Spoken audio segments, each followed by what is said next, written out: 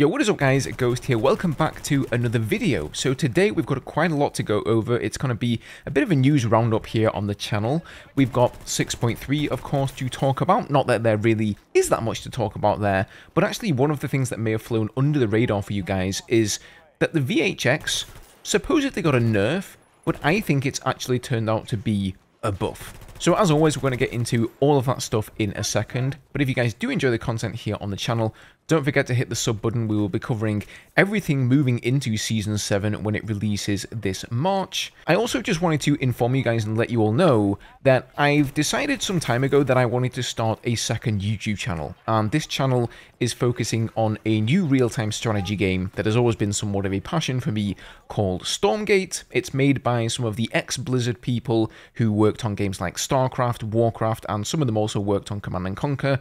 So just wanted to put it out there that if you guys are interested in that kind of content, I'm going to leave a link down below and you guys can go and follow me on that channel. I didn't want to go and put it here on the Ghostgaming channel because I know there's going to be a lot of people here who just aren't interested in that, and I didn't want to clog up the channel with non-Battlefield related things. So yeah, as always guys, any support you show me here on this channel or on that channel is massively appreciated. So thank you so much for taking the time. Alright, let's just jump straight in here. So as most of you will know, update 6.3 released yesterday for Battlefield 2042, and normally the day after, on a Wednesday, I will be doing my first impressions and letting you guys know what I think about the patch. Unfortunately, with this update, there really just isn't anything for me to comment on. There was really nothing in it. There was a bunch of bug fixes, some slight improvements and tweaks to the game, but there's really nothing to talk about here. Except for one thing. The Spectator Mode does look pretty promising. I'm going to show you guys a video here that was posted by the Battlefield Bulletin. It does seem rather rudimentary. As you see, you get the 4 names of your squad members at the bottom of the screen. You click on them, you get a third-person perspective. I don't think you can switch into a first-person perspective, which would be really cool, in fact. And then you can show the player card.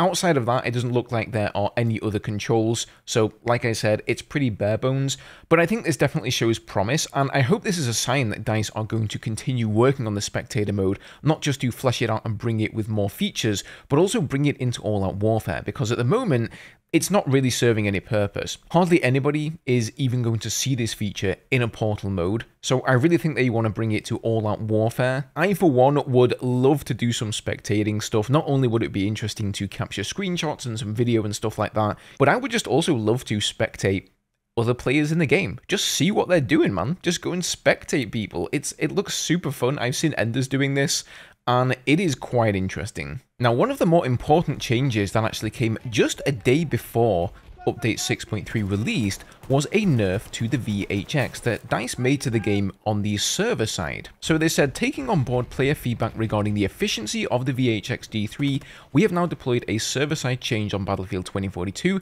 with some balance changes for this weapon. So dispersion will now increase faster as more consecutive shots are fired, while also decreasing faster once firing has ceased.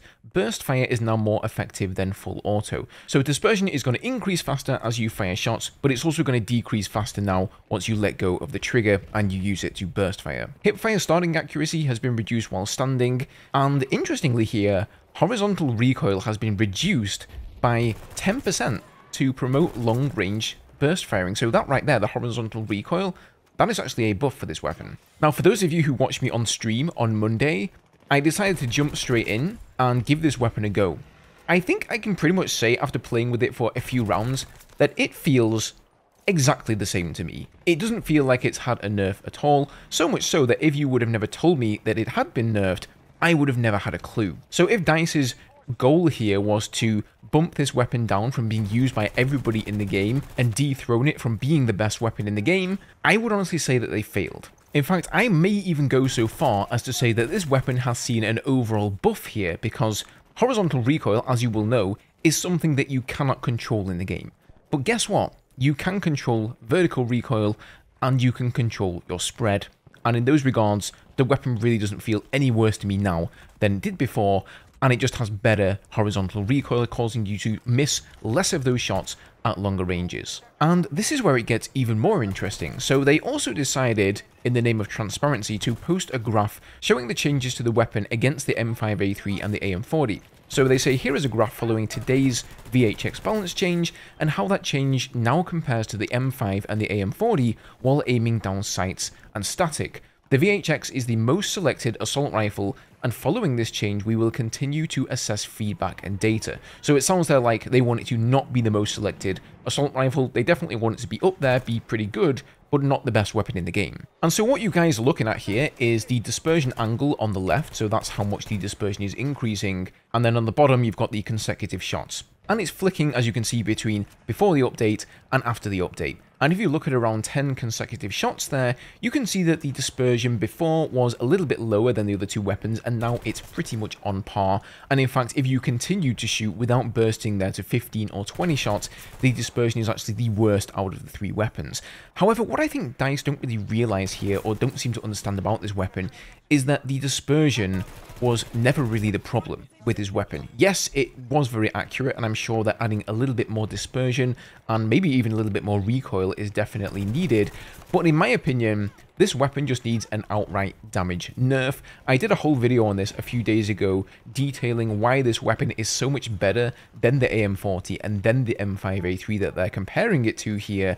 And it seems that DICE just didn't really listen to that. Don't get me wrong though, I don't want them to go and just slap a big old nerf to the damage model of every weapon that's good, because then we're just going to end up with another weapon that's the meta, and the VHX and whatever other weapons will be completely useless. I would be absolutely fine with this gradual approach to nerfing the weapon and then seeing if the pick rate goes down, and if it doesn't, then you nerf it a little bit more and make additional changes.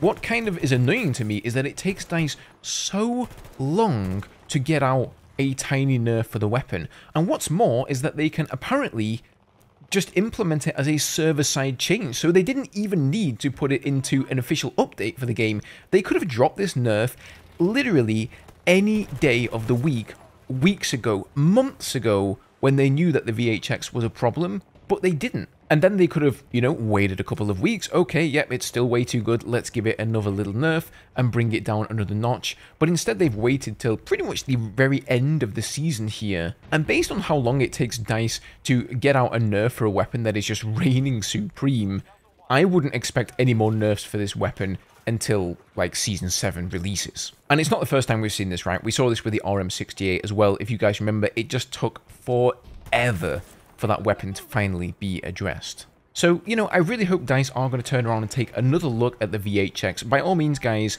let me know what you guys think about this down below. I've already sent a message on Twitter to the new weapons designer, the lead weapons designer who took over, presumably from Alexander Formoso. You know, I've told him that I don't think this nerf really feels like a nerf at all. I've told him that I think they need to change the damage model, but those are just my thoughts, and I'm sure you guys have a lot of thoughts of your own. So please feel free, comment down below, let me know what you think of the weapon, and let's get a conversation going there. Just before we close out the end of the video here, I also wanted to mention that as part of update 6.3, the 4 plushies that you could find as an Easter egg around Redacted, they have now been reactivated. So for some reason there was like a little bug around them or something. They had to deactivate them, and they are now back and can be found again. I don't have a guide for it here on my channel, but I know that the Cadwoman Mary, she put out a really good guide on this, so I recommend checking out her channel if you want to do it. I do think this is one of the few Easter eggs in the game that is worth doing, at least for me, if you like cute little fluffy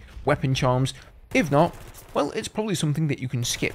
But that is going to do it for this one, guys. Thank you so much for watching the video today. As always, leave a like down below and subscribe to the channel for more Battlefield content. And if you missed this video the other day going over all of the update notes for update 6.3, feel free to go and check that one out. But otherwise, thank you guys so much for watching, and I'll see you in the next video.